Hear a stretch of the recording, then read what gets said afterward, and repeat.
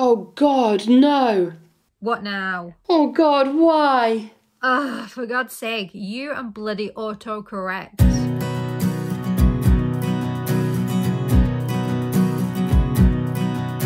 Oh, why does this nightmare keep happening to me when I'm sending a message of great urgency? It's not my fat fingers and I know I can spell. This ducking technology is giving me hell. Ducking? I didn't mean ducking.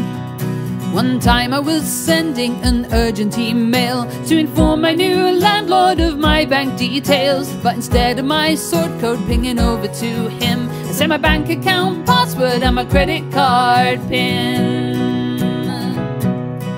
When I asked my old boss for his office extension, but instead I said I wanted to see his erection. Oh, I wish these devices would show some respect, but I always get caught up by autocorrect.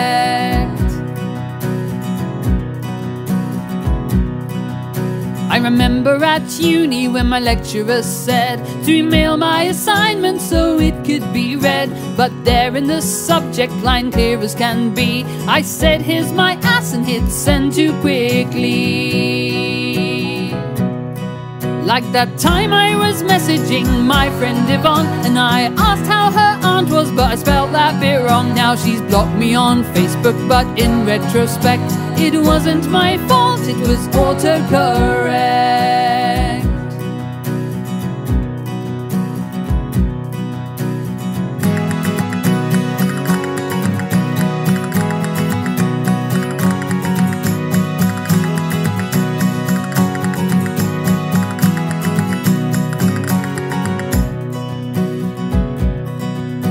Oh, why am I blighted with this messaging curse? When I try to delete things, I just make it worse. Whatever the reason, I highly suspect. Last weekend I drunkenly threatened my ex.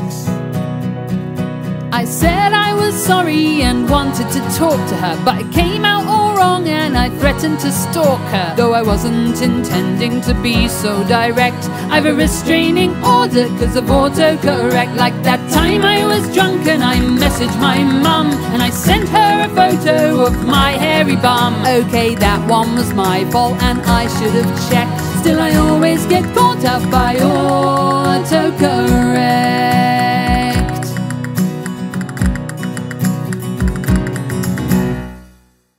Everything's fine, everything's fine, everything's fine, everything's fine. My house is on fire, but I'm doing fine, I'm not gonna cry, cause everything's fine.